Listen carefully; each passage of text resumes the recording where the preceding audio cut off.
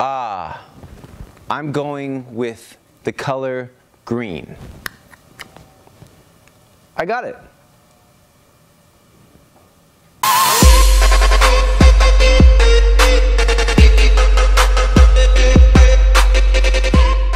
Because it's a super simple trick. It's so much fun. Like I said, this is my very first trick I ever did, and all you do is you get the person to choose the color. So I'm gonna have them choose white, put it face up, and you close the box. Now here's the trick. When I put it behind my back, when you put it behind your back, you're secretly taking the box, the top, taking it off, and putting it like that. So when you bring it back like this. And you can tell what color it is. See? You can tell right away what color it is. And then you know what color it is, and you bring it back behind your back, and you put the cover back on, and you reveal that it's white.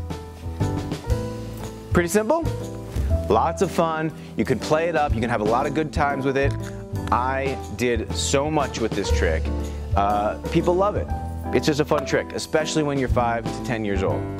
Now, if you want, you can make this trick. I'm gonna show you how to make this trick with a bunch of household items. So you go ahead and find a box. This is just a small little jewelry box for rings. And you take out the ring little stuffing, and then you gotta find a cube.